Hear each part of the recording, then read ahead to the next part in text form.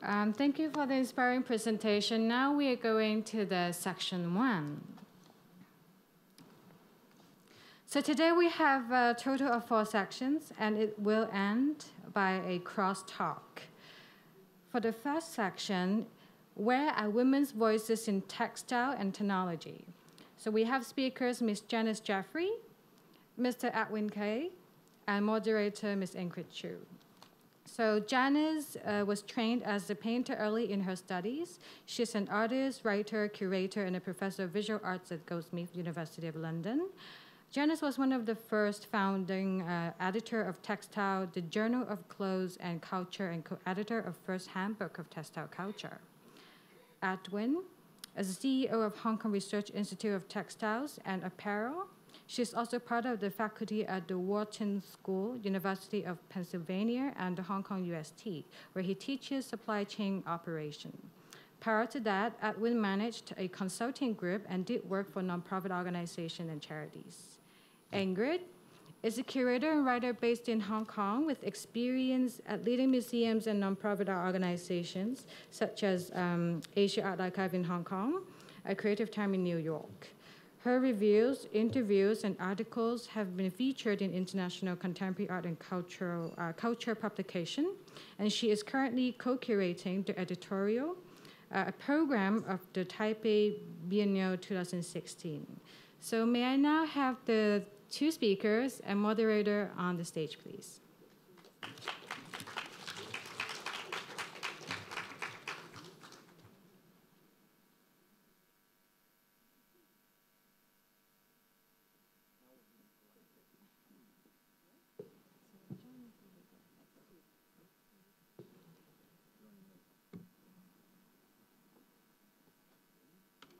It's my timer, 20 minutes, right? 20 minutes. Maybe I can I'm short. So in each of the sections, each speaker will give 20 minutes of presentation, and then it will be ended by 20 minutes moderated discussion section. Thank you very much, and good morning. Again, thank you to the Mill team for the invitation and the hospitality, and to the conversations.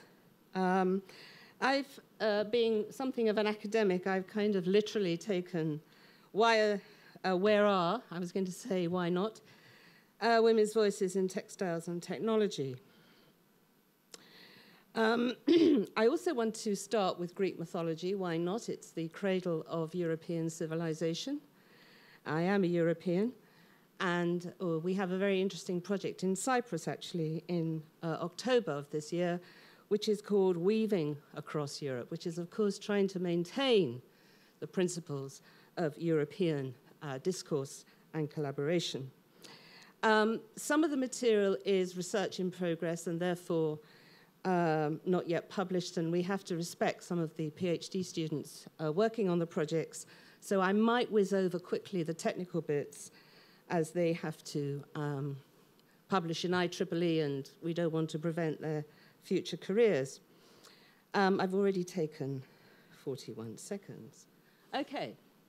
Now, we've got a couple of slides to start with and me talking, and then more slides as we kind of go through and less talking. If I can ask you to just think about 2 things really that I want to emphasize. One is there have always been women voices. They just have been rather hidden.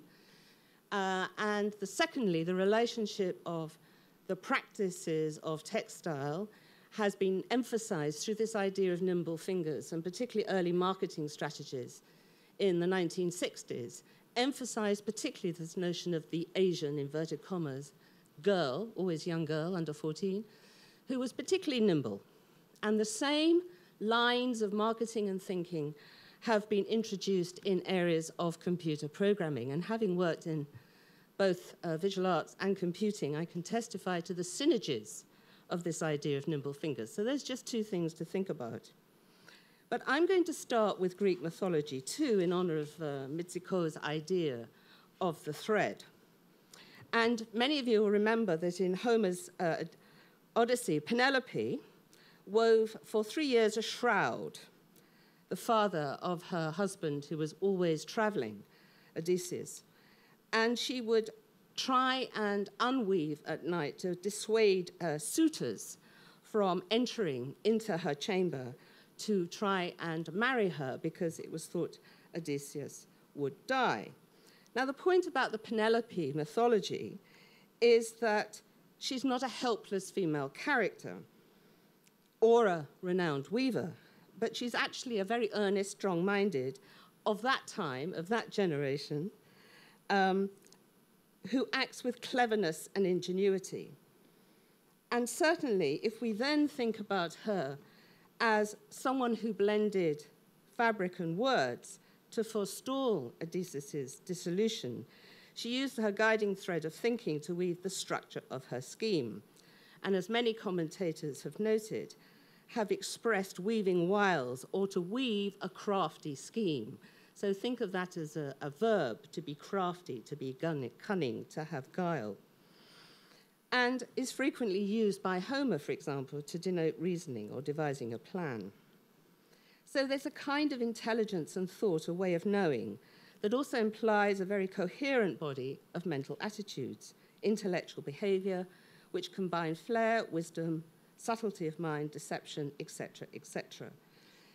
Now, textiles' power, I'm showing this particular painting. Why not? Here we have the spider's web, and that's a very obvious connection to contemporary thoughts on technology. So textiles' power to communicate beyond text is immortalized in the story of Arachne, a skilled young weaver who challenges Athena, the goddess, to a weaving contest. And although during that contest it becomes very clear that Arachne can weave as quickly and as ably as the goddess, and her finished piece is as flawless as her own, the goddess, Athena, turns Arachne into a spider, the spider's web. Now the question there is, was it simply that Arachne's skill enraged Athena, or the story's details suggest that the symbolic content of Arachne's ornamentation threatened, in other words, ornamentation, mess, going off script, going out of order, being crafty, threatened Athena more than the so-called craftsmanship. Athena embroidered the council of gods, properly and orderly scenes that reinforced her position as patron goddess of Athens. But Arachne is important to us today because she's one of the first heroines of networking and weaving, who is not a god or a king. And in fact, Ovid praises her for her worldly skill. Today, there's a fascination for her spider's webs, her spirited running around, running amok, with willful abandon, disrupting the forces of logic and law. As much as for the World Wide Web, its spatial capacities, for moving across the borders of all kinds of restrictions of so-called proper behavior. Now, we can argue, I think, that most of the network myths, and particularly in the Old Testament, show a highly refined sense of different topologies of webs and nets. Already in the ancient Orient, there's no such thing as one net or one network, but a multitude of interconnected textile objects. And I think, making a very imaginative leap across decades, from Arachne we can make this link to textiles as a metaphor for society and politics in contemporary times, following an entwined network of threads through history. And paradoxically, we can also think of textiles as at the foundation of industrialization, British colonial destruction of local industries, and world trade. But they also have the ability to weave together or tear apart, hence the project in Cyprus, weaving across Europe. Now, gender is, for example, not an issue for Karl Marx. Go to Das Kapital. He has a very interesting narrative about a coat and how it's made. But for gendered agency, we have to turn to Gorati Spivak's 1988 essay, Can the Subaltern Speak? And the question here she poses is how colonial records rarely tell us about what women said, but rather emphasize how women spoke. And this example, or this question, can apply to women who were sweatshop workers in London's East End, where I came from, or the piece workers in the export-based garment industry in Bangladesh, with whom they seem to be in competition. And that's a long, complicated story of colonial enterprise. Right. So I'm now losing my place, so excuse me for shuffling my papers. Very good. So, in giving voice to Ariadne's thread, as cited in Misiko's introduction to Textile, we can then make a conceptual move to Sadie Plant's 1997 book, Zero and Ones. It explores the text of the textile in another register, Digital Women and the New Technoculture, as she called it then, which is also in turn about weaving. As Plant has written in her earlier 1995 essay, Future Looms, Women, Weaving and Cybernetics, the Jacquard system of punch card programs brought the information age to the beginning of the 19th century. The automated loom was the first to store its own information, functioning with its own software, an early migration of control from weaver to machinery, and that's an important point. So whatever we think of as the true or complex relation between loom and computer, Sadie Plant makes a point that is always worth considering, that control has migrated from weaver to machine.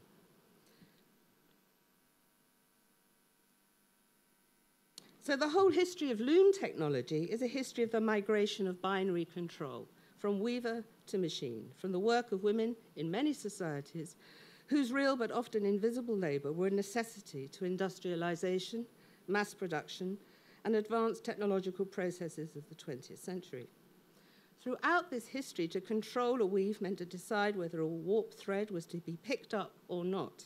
To control the process was to shift a major economic field, or to reiterate Spivak's point, which I referenced earlier, quote, the female ground layer that holds up contemporary global capital. And it's certainly been left to artists, writers, cultural theorists, post-colonial writers, oral historians, and curators to unpack these texts, these textiles and technology. Then operating concurrently is that of women's role in art and technology, which has still recently been a rather relatively, comparatively hidden history. Now, many women artists have highlighted the gendered politics of computer culture in the 20th century. There's a 2001 book called Feminism in the 20th Century Science, Technology, and Medicine, which examines this history as being rooted in the military and in engineering. And there's one particular paper from 1998 by Joan Thurenbrod, Gender Issues in the Electronic Arts Inform the Creation of New Modes of Computing, in which she describes this culture as being encoded and compounded by the syntax, command, and control structures that reflect computing operating systems and their associated history with business and military applications, suggesting how this context has made many female artists working with computers at that time feeling very alienated. And here's a quote. Computing is one of these social constructs that have been formulated within the socio-political milieu. Perhaps it's surprising then that the early years of electronic computing saw the role of programming remarkably receptive to female labor and not as stratified along gender lines as other technical professions. This unexpected issue or state of affairs can be illustrated by the Computer Girls, an article in Cosmopolitan magazine from April 1978, which featured female, or asked the general fashionable female readership, this is 1976, remember, so Cosmopolitan was thought of as fashionable, to consider careers in programming, describing the field as offering promising opportunities for women. And in fact, quoting a very distinguished computer scientist, Dr. Grace Hopper, who said that programming was, quote, just like planning a dinner. You have to plan ahead and schedule everything so that when it's ready, you need it. Programming requires patience and the ability to handle detail. Women, she said, are naturals at computer programming. Now, this does go back to another essay in 1984, sorry, later, but it's connected, which made the comment, Diane Nielsen, that in Asia, women have nimble fingers and dexterity, those kinds of skills which made them natural for textile work at home and in industry. So in that sense, computer programming and textile work are linked. Now, the decades following the 1960s saw the programming profession become increasingly masculinized. Professional associations, educational requirements, advertising campaigns that were very targeted at men. So I emphasize this point that just as the whole history of loom technology is a history of the migration of binary control from weavers, mostly women, to machines, mostly men, the turn to programming became an increasingly masculinized profession, served to reinforce contemporary gender preconceptions and stereotypes. And so this assertion, going back to Thurenbrod's essay, perhaps supports the view that Western technology itself embodies patriarchal values. However, and in Women, Technology and Art, which is also published by MIT Press, actually have used emerging cultural analysis of technology as a framework to examine the relationship between gender and technology. And what a surprise. These cultural products or processes are examined to suggest that gender and technological meanings are not fixed or given, but they are made. Now, tellingly, a number of contemporary art and design networks have been established to address the imbalance of women artists working in arts and technology. We ran a Thursday club for many years at Goldsmiths. These are just examples of the posters that we devised for some of those debates. And also bringing into history, there's the geographies of craft, and also with Lillian Lin, who was one of the first artists to show in the Venice Biennale in 1980 with her technological, moving, sculptural Amazon women, in fact. And this, which is not Imperial, but it's Queen Mary University of London, and this is the GHAC, the Girl Hack Club. Surprisingly, at Queen Mary, on this program, no women tutors, and yet majority of women students. So they had to self-organize, create a network to generate those kinds of issues that they wanted raised. And this is a recent exhibition at Waterman's Art Centre. Technology is not neutral, and it targets the frequent underrepresentation of the achievements of women in the field of digital art. It showcases the contribution of female artists in shaping what digital art technology and collaboration is today. And the curatorial concept, for example, focuses on a diversity of approaches and methodologies, including the sequencing of bacteria. This is the exhibition. In fact, the conference is today. And this is Anna's sequence dress, which indeed is a sequencing of bacteria as it grows and changes. Robotic performance, data as an artistic medium, biologically inspired simulation, site-specific online transmission, digital print, kinetic art, telepresence, social media, activisms, drone choreography, brainwave art, and hacking realities. So a whole kind of compositive, diverse range of practices. And in the last 5 minutes, I'm just going to, this is something which was referenced as founding the first journal of cloth and culture. And our first special issue in 2004-05 was a collaboration between me and the head of computing at Goldsmiths, Robert Zimmer. So that's the first really peer-reviewed academic journal from the area of textile practices, cloth and culture, looking at how these collaborations could be engendered. This last part really features myself and my collaborator of over 20 years, Barbara Lane, Concordia University in Montreal in Canada. And this is the Voices Across the Atlantic. And this just indicates the body of work, perhaps, where we started to think about how interdisciplinary collaboration, our voices, has been so core to many of women's research work. So we've worked with various teams of postgraduate students since 2002, and this is the first joint publication, Hacking the Museum. This is probably what we're best known for, wearable absence. which you're not going to be able to see very clearly, but perhaps when the publication comes out, and a whole range of supporters, investors, and research councils. That's the only way we can develop research. And here, which is a very short video to introduce it. This is early days, really. So we're looking at the textiles of the next part of the 21st century as we go deeper into the 21st century. So looking at textiles in combination with sound and with media, that's really what I've concentrated on. This particular work that you see behind me is by Barbara Lane and Janice Jeffries. It's called Wearable Absence, and it's looking at wearable electronics, wearable technology. With this particular jacket, both for female and for male, we're looking at an individual's personal data being downloaded from a database that is then made visible in the jacket. There's other work that's... Okay, that's a quick introduction. And just to finish, really, on the enchantment of cloth, which, like Wearable Absence, is funded by the Social Sciences Research Council of Canada, which has a section called Research Creation. And it examines how the social implications and privilege of wearing precious metals in the past have been used, experienced, and sometimes worn. And so we visited in London the British Museum, Victoria and Albert Museum, and the Museum of Toronto in Textiles. And our question is, how can these wearable technologies both indicate status while facilitating social connections in real time?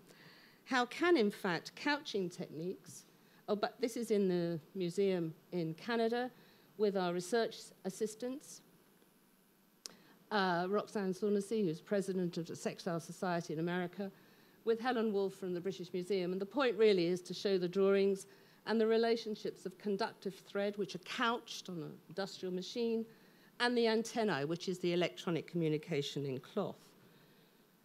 Couching techniques, many of you will know. I have to say this is from the Silk Museum. This is a very bad image, but it's very interesting that they had an example of the early methodologies of couching. And this is the laying machine. It can lay 1,000 threads a minute.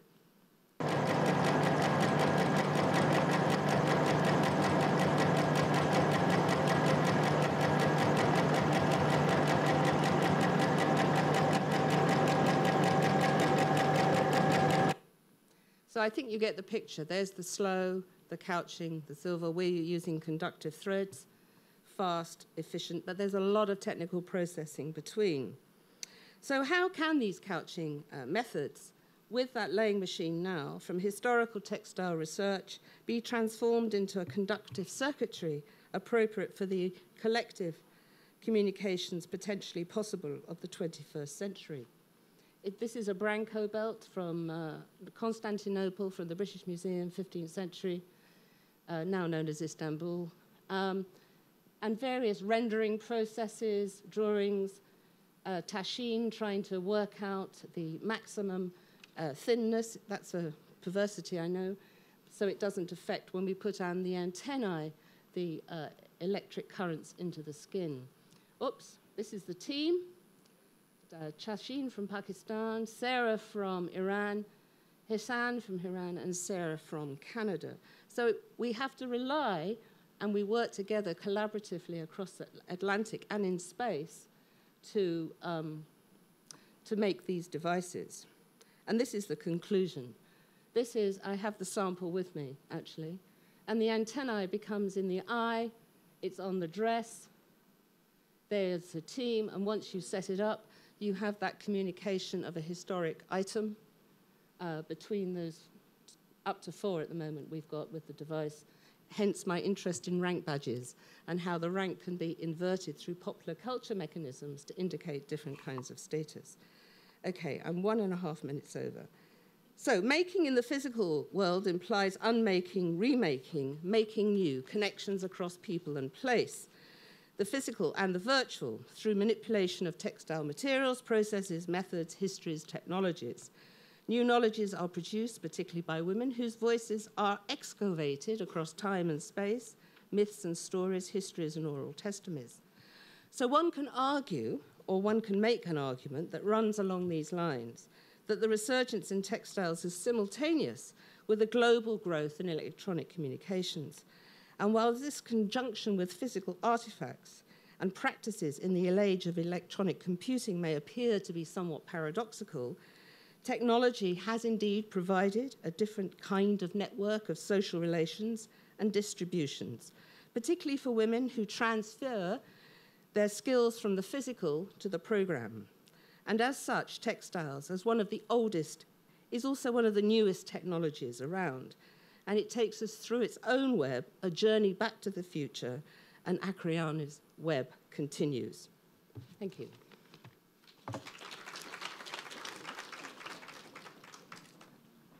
Not too bad, 2.5 minutes.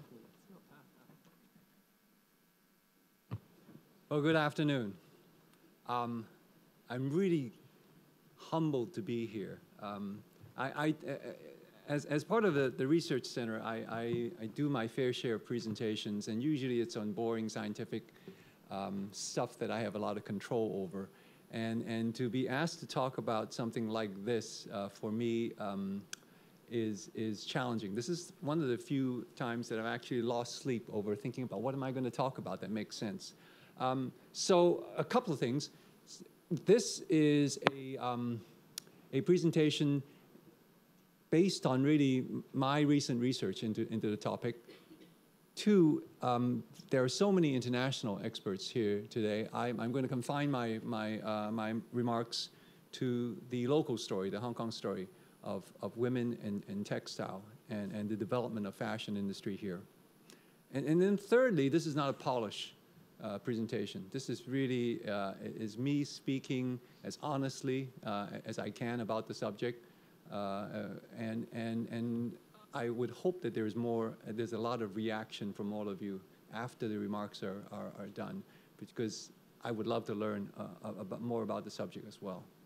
It's one of the things I love about Hong Kong is how small it is and how sometimes wonderfully fate can play with you when you're in a small city. So this morning at 8:30, my wife and I were at the Sports Institute, where the research center, we work with a couple of Olympic teams, Hong Kong Olympic teams, to equip them for the Olympics. So we just finished the Rio projects, and we've just kicked off the 2020 Japan projects. And so there we are, walking around with the rowing team this morning, and there's 20 and 30 these really in good shape, young, athletic women who walk around with this great degree of confidence because they can slug me and you know, they can beat me in arm wrestling and everything, and who carry themselves with such confidence because they're in peak physical shape. I go from there to here, and tonight I'm flying to India, where one of my projects is I'm working with an NGO, which I'll show you some pictures of, that rescue girls from human traffickers and then employ them and teach them skills in sewing so they can be employed in factories. And that's the weave of my day, and it only can happen in a place like Hong Kong, where all these things can happen simultaneously. Women, industry, fashion are all part of the Hong Kong story. I look out in the audience, and there's too many people with black hair to understand this or remember this, but there was a time when we think about fashion today, it's clean, it's fancy, it's sophisticated. But really, for Hong Kong, for many years, we were on the back end of this, right? The whole development of Hong Kong is around the fashion business, and that as an opportunity for people who came from an agrarian culture, very poor and very desperate, descending en masse into this very crowded city and figuring out, now what am I going to do? All of my skills and all of my history is tied to the earth. And this obviously is a place in which that's not going to happen. So all that development in the 50s and the 60s, in which people lived really poorly and in a tough situation, trying to figure out what's next. And along that way, as we figured out how to live with each other in society and in community, we figured out maybe one of the things we can do is move on to do something which is technology-driven, which is the high-tech industry of that period. And that is to begin to start in this making of stuff. And what can Hong Kong make because there's so much labor available? Why don't we start making textiles? Because there's this demand, this fundamental demand that we are clothed and we are sheltered. And so the humble beginnings of Hong Kong, where there are these workshops in the 50s and 60s and the 70s, in which, and then more technology is introduced, in which we started making things for the bottom end of the textile and apparel industry. Pajamas and children's clothing and things like that, and we got better and better at it, and that provided the employment opportunities for all these women who came as part of these whole wave of refugees to be gainfully employed and to do something productive that makes money for them. And this was a more basic society. I wish I had more roots in this. My father and my mother came to Hong Kong as refugees. They from a wealthy, privileged family in Shanghai, and all of a sudden they have to start over again. My dad became one of these industrialists. And for me, growing up, that just seemed like that's normal. So these types of environments and talking about industry is normal.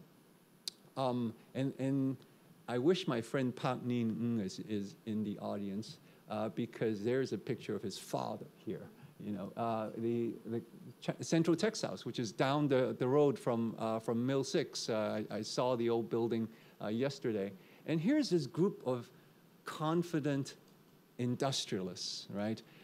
Obviously, none of these guys have ever worked as blue collars, but they are the brains and the finance behind the Hong Kong story, and they are the people who created this whole industry. Behind them is this wealth that they created, right? You know, they employed all these thousands and thousands of women, but in the process created this order and created this wealth for Hong Kong. And so Hong Kong got better, right? The wooden shacks are replaced by public housing. It became more and more of a modern city as a result of that.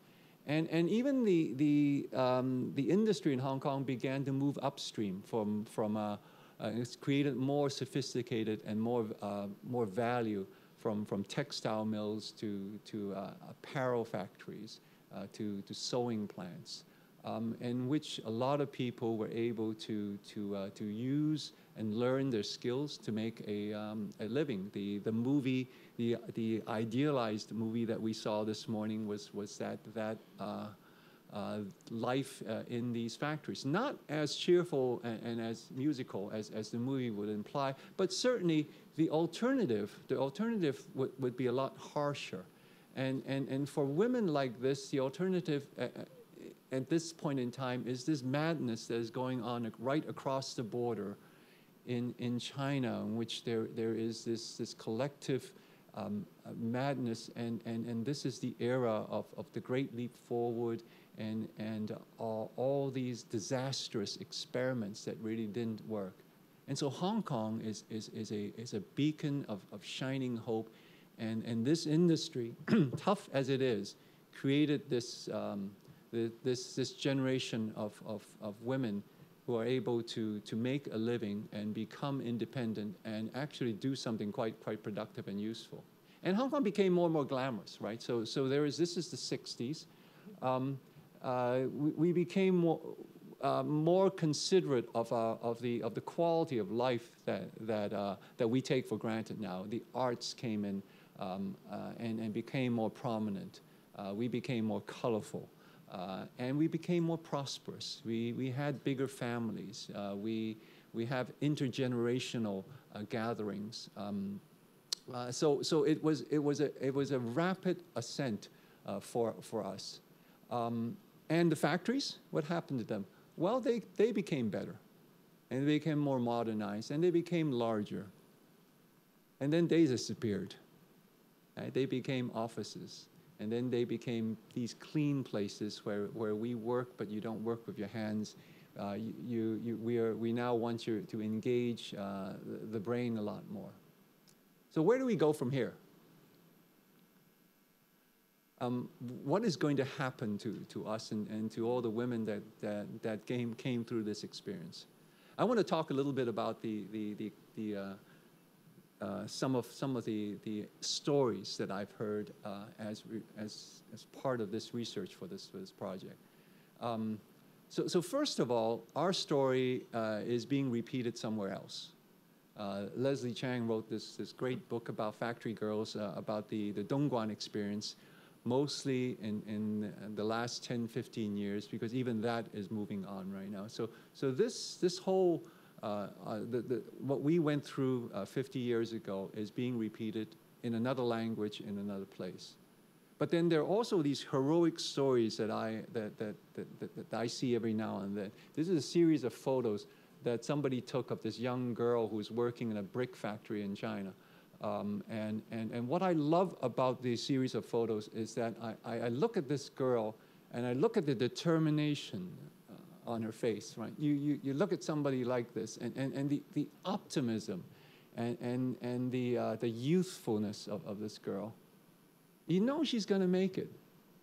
You know somehow she's going to make it because she's going to kick some butt and she's going to overcome all these barriers. And I'm really hopeful when I see faces like this, the face of determination. That's the type of grit. Those are the types of personalities that make this place possible. So this story, this experience is being repeated somewhere else right now. This is my office cleaner, Zhang Jie. I had a series of conversations with her for the last couple of weeks as I was desperately trying to figure out what can qualify me to talk this morning. For 30 years, Zhang Jie worked as a linker in a sweater factory in Hong Kong. Started in the 70s as a teenager, raised a family, and made a very good living. Those of you who know anything about sweater making, linking is when you attach the sleeve to the body, if you will. It's when you put two panels of knitted fabric together. It's the most skillful part of the work because it is, so far, nobody has figured out a way to automate it. So you do it by eye, and you do it by hand.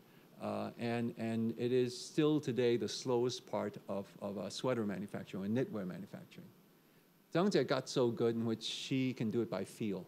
And today, if you go in a sweater factory and look at the really good linkers, they don't even look at this stuff. They have this sensation, they've developed these sensitive fingers in which they can figure out where each loop needs to be, and she does this. And this allowed her to raise a family and for her to have her children to have good careers.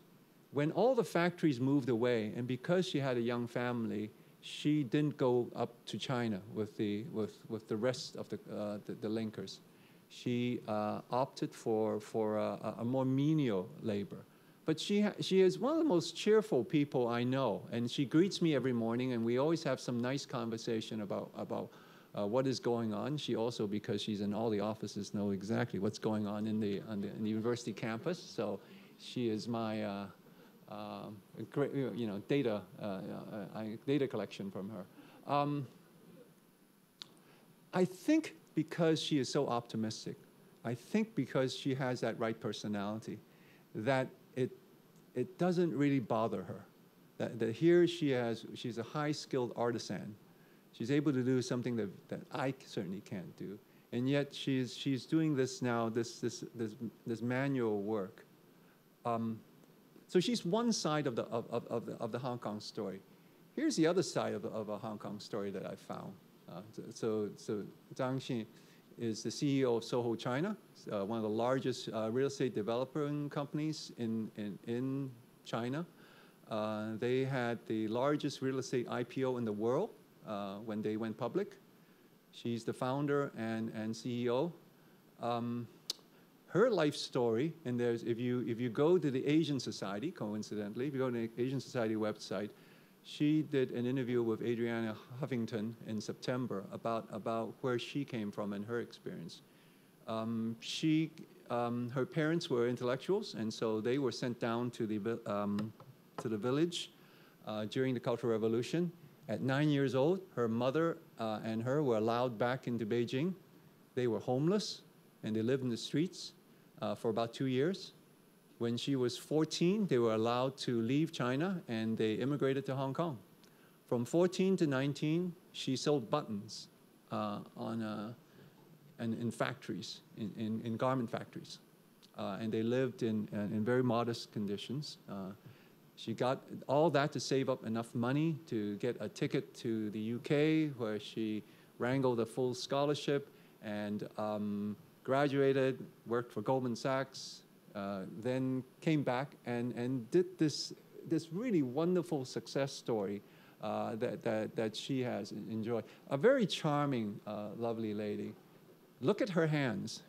They're still the hands of a rough laborer, you know, for the multimillionaire that she is. Spend time on the video when you get a chance to do that. So she also got there because of what she did here.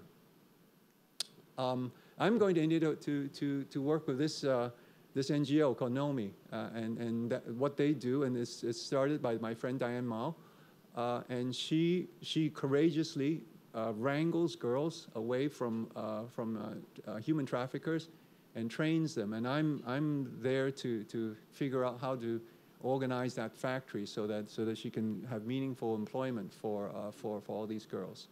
And she's recognized for it. She's this young, just gutsy young girl, and just somebody you would like and you enjoy hanging out with.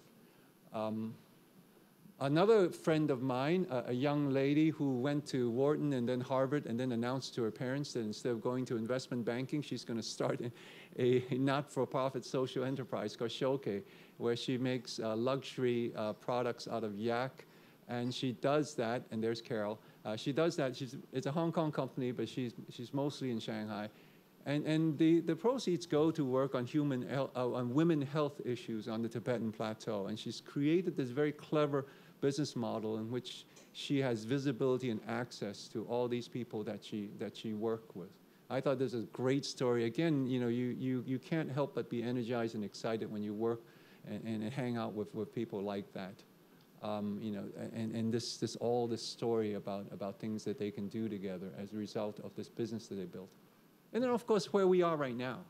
You know, this whole alternative to how we look at wealth and success and what we do with our wealth and success in Hong Kong. I was very excited walking through the construction site yesterday of the Mills project.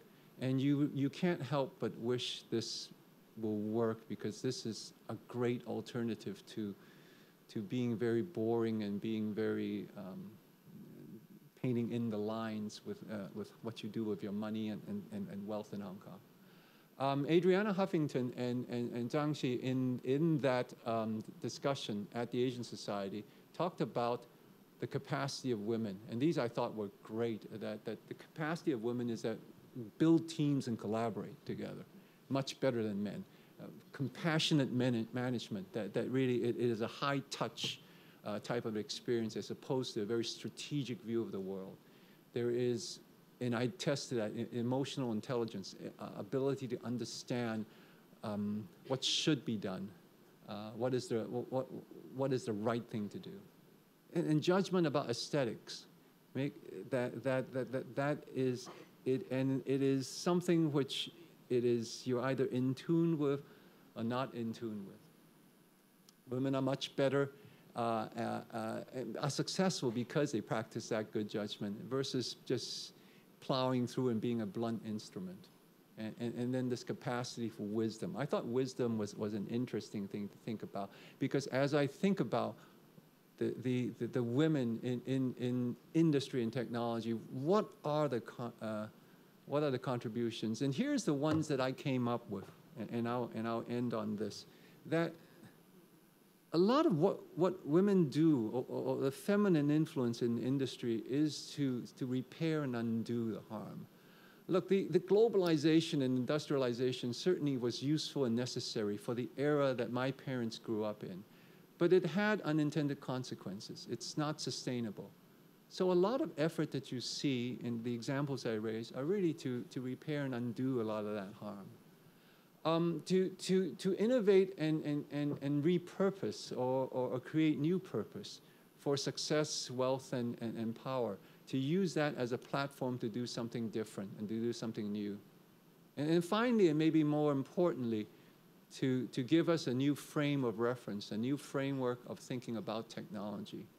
You know, why do we do this thing? You know, this is stuff that men don't think about because all we want to do is win, all we want to do is succeed. But maybe we don't think as much about being healthy and about being wise. And so perhaps all this weaves a new tapestry for us. Perhaps all this is a new continuity for all that we do.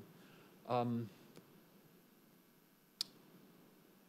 Kong changed very rapidly from a group of guys in an agricultural society to an industrial society, and we are in the post-industrial society. We are in a service industry, and we are in a financial economy.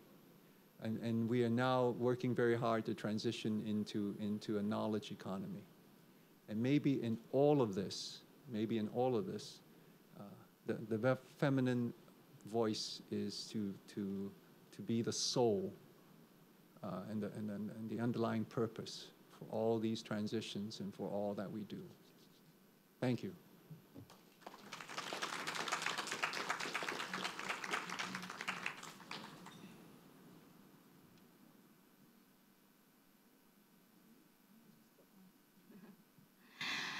So my name is, thank you for both Edwin and Janice for those wonderful presentations.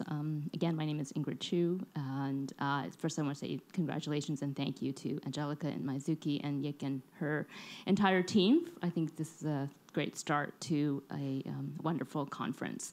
I think, and also by way of introduction, I wanted to say, you know, when you do those introductions of people, you sort of get the standard bios, and I can say from my conversations, particularly with Angelica, I am one of those people who, when first meeting her and hearing about Mill 6, immediately told her that my mother was a seamstress and worked very hard both here and, you know, emigrating to Canada. And I've thought a lot about that since being invited here to talk, because I think the idea of the personal and the subjective is very, very important, and I wanted to sort of bring in something slightly personal as a way to sort of ground our discussion on this stage. I wanted to start with also a writing in progress for what we've been tasked here to do, and then maybe from there I wanted to talk about three topics of interest, I think, that have bear some I guess, relationships to the presentations you've just made. So this is tentatively titled Hands-On. Technology is often perceived as a projection into the future, but to mistake this as progress in many ways is simply to veil the manner in which fashion, or textiles, if you also want to frame it, continue to affect the lives of women in so many ways. Collectivity, through embroidery, quilting, even the sweatshop, has bearing on how one group bear the brunt of toil for so many others tossing on, tossing off, tossing away, only for the cycle to begin again. And I just wanted to sort of really early notes on a discussion, because I think some of the things that Janice and Edwin both talked about, I wanted to think through these three topics. First was this idea of hand to tool. So whether or not, as we were speaking of, from embroidery of high fashion houses to the sweatshop, there's this relationship, or the women in the sewing machine, a very direct relationship of the body to technology in its various forms, from hand stitching to sewing to now genetic modification, all these sort of things that we were speaking about. And so in your idea of nimble fingers, I think was a very, very apt. And so I guess I wanted to just get your feedback about that sort of framework or that topic, maybe from your various experiences. I think Janice in the sort of in some academic, but also some direct experience. And I think Edwin was also curious, and you spoke a little bit about it, in terms of your relationships working directly with these factories and with some of these people who are trying to maybe activate that in new ways. Well, let me start. So some of this is let me frame it this way. So some of this could be the BMW Tesla story. So Tesla came from nowhere, and they made batteries, and they decided to put an engine on it. BMW, a 100-year-old car company, said, wow, if we better get on this bandwagon, otherwise we'll be left behind. So they took an engine and said, let's figure out how to electrify it. Who is going to be the people that make stuff for us in the future? Are they going to be engineers, or are they going to be artists? It's something that because we still, all of us, have on our bodies the most expensive, heaviest, dumb system in the world, our clothes. And our clothes have not changed for the last 10, 20 years, or for a generation. Our phones have, right? Our watches have, our cars have. So who's going to make what? I think will be interesting.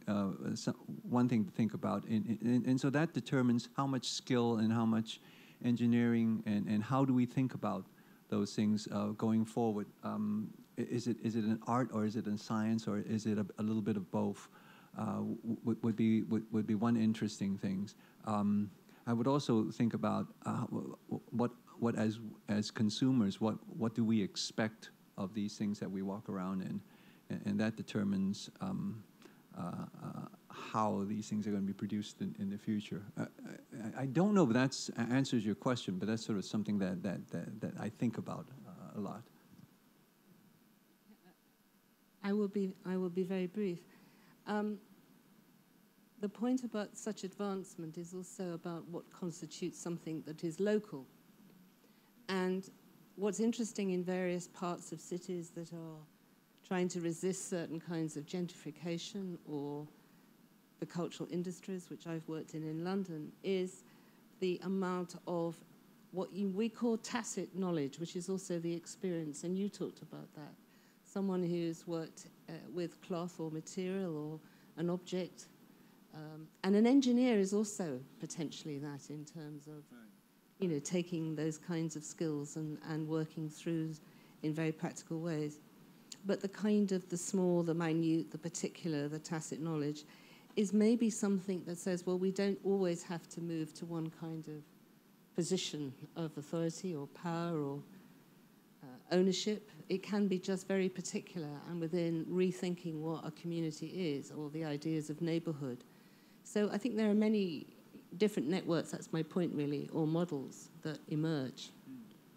And the return to the idea of the local or the collective or the activist, or reskilling in a funny way.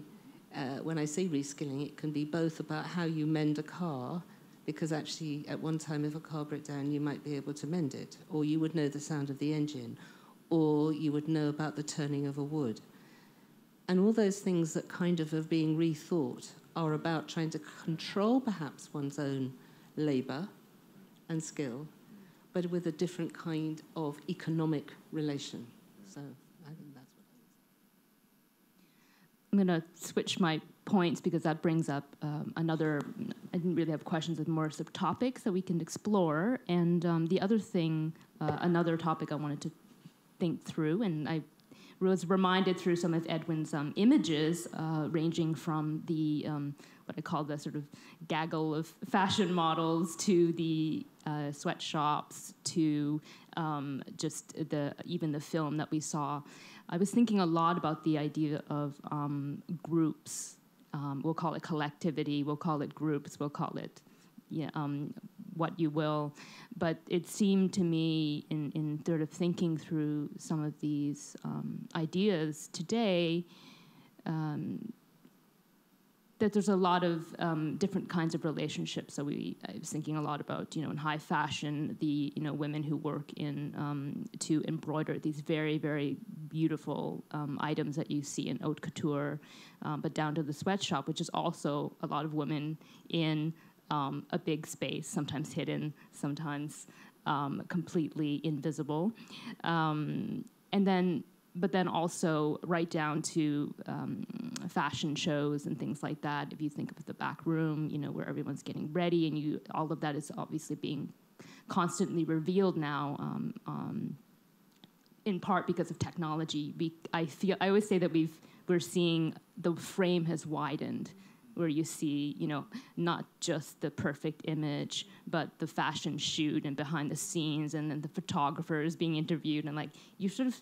A lot of more things are being revealed. And so as a result, you see really the great amount of people who are involved in, what used to be a final image, a final product, a final item of clothing, So, but at the heart of so much of this are usually a room full of women in some capacity.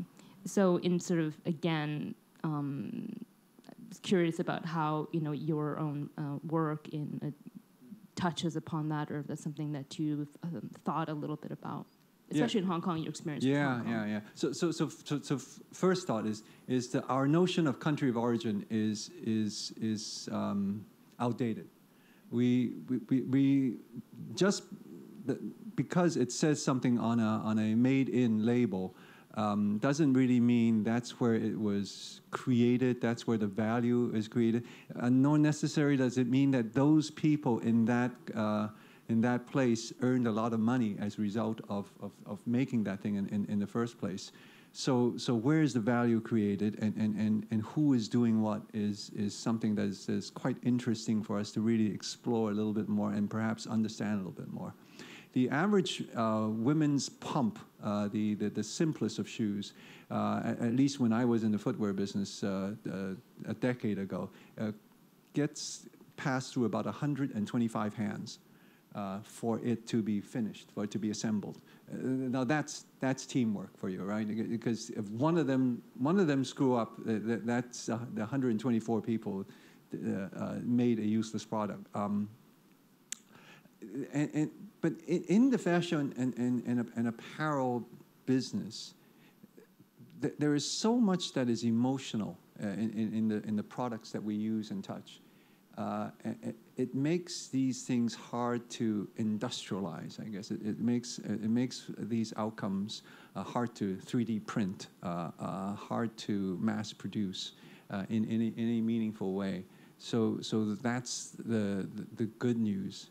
The challenge is this thing that you've talked about a little bit earlier, which is the art of what we do. We should be very careful that least we forget, and that if we are not careful, it certainly these things don't come back once a generation has forgotten about it. I know very little about fashion. It's not been my area particularly, except in thinking your point about the processes of production. The increase, the awareness, partly through technology and social media, and the fascination, more than a fascination, but a really ethical consideration about where does this come from. I mean, it's happening obviously with food, ethical tourism, all sorts of areas, a kind of consciousness about, well, what is the ground I am on, and how is that ground being worked, and where does this come from? So those points about, 125 hands passing something through. Yes, there is emotional intelligence and experience in a very particular way. But when things are made, exported, relabeled, branded, faked, the kind of consideration as to the authenticity of that experience seems to me to be very complex and very problematic.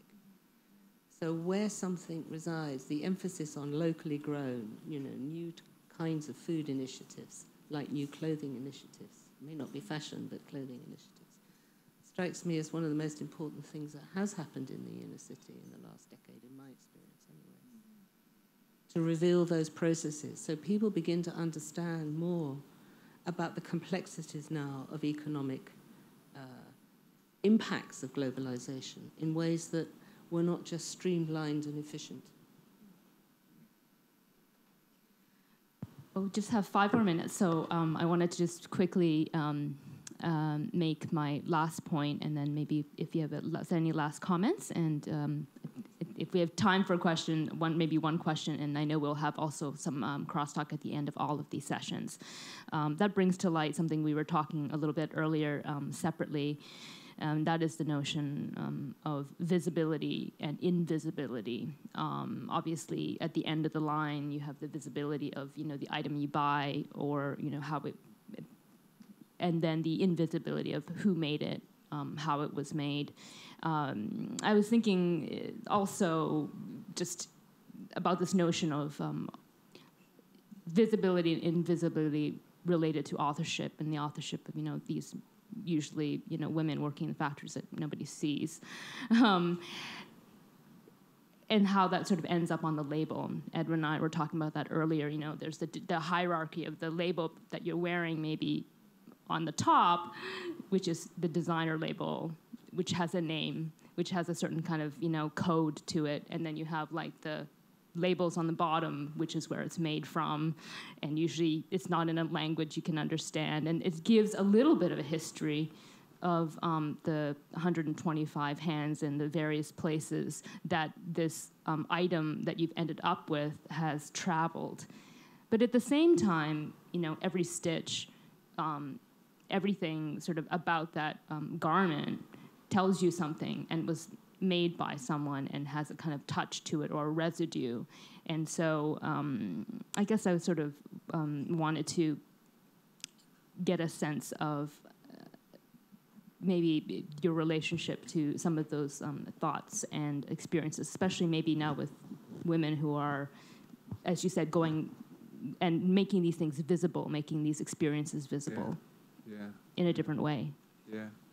Well, certainly we are on the cusp of lots of opportunity for change and repurposing of what we do. I think fundamentally one of the things that bothers me, and one of the things that I think we collectively need to rethink is this notion between ownership and stewardship, and which is something that you've touched on. A generation ago, apparel are heirloom items that you repair and you pass on, and there's history and there's a lot of attachment to that beyond its functionality. And if we lose touch with that, we take a lot of the romance and a lot of the joy out of our lives in the process. And so how we treat the things that we are privileged to be able to handle is important, and but that goes back to that if we value those things, then we would become interested in where did it come from, who made this for me, why, and what is its intended use, and how should I care for it. I think it's a difference in attitude, I think. So maybe fast fashion is a way to avoid all of those ideas of actually resting, thinking, of those sorts of ethical quandaries. Well, we don't have to be victims of these things, and we should take responsibility for choosing to behave in that way. But certainly there certainly are a lot of alternative ways of looking at that? No, I'm not going to particularly add to that. I think that's the key issue. As much as there's this kind of great advance into, what it means to be human in the digital age. Yeah. What is it to be human and ethical in the present condition? There's a lot we haven't sorted out there, and I think many people might, be thinking about that. Just to be human. Well, there are certain ways of, making the human back to the machine efficiency, but there's still lots of ethical issues there. So, I'd be interested to know what other people really consider that. Do we have time for questions or no? Or do you want? Okay, so we'll save your questions for the crosstalk. But I just wanted to say thank you to Edwin and to Janice, and just want to digging in a little bit, because I think this is a really great opportunity to learn and to build more knowledge for this great enterprise that Mill6 is now initiating. So thank you so much.